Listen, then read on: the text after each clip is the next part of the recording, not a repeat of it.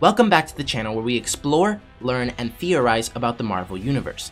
Today we're going to be covering why the Russo brothers are definitely returning to the MCU soon, and what movie they're going to direct.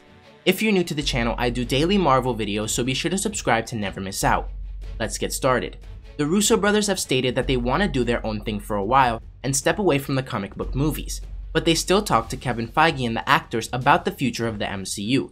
Because let's face it, when you direct two movies that make over $2 billion back to back, with so many characters and such a great story, people want to see more of you.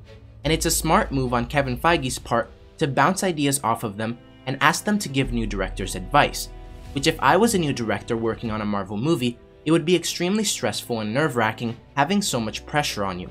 But getting the Russo brothers to give you advice and help you would be awesome. But it wasn't always like this.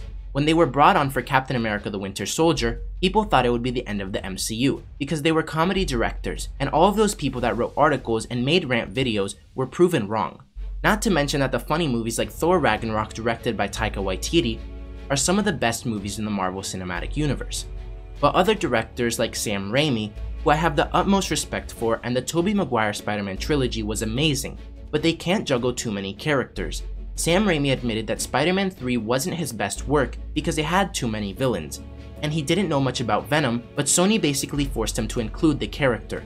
Now I know that this isn't the best example, but you have to give the Russos so much credit because not only did they, along with the writers, actors, and the whole team, bring together all these characters and make them feel important and needed, but concluded the story in an amazing and meaningful way.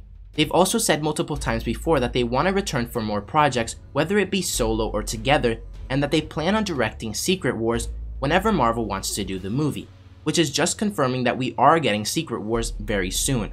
So let me know if you want to see more of the Russo brothers in the future, and if you're excited for Secret Wars. If you enjoyed the video, don't forget to like, comment, subscribe, and turn on post notifications so you'll never miss another video.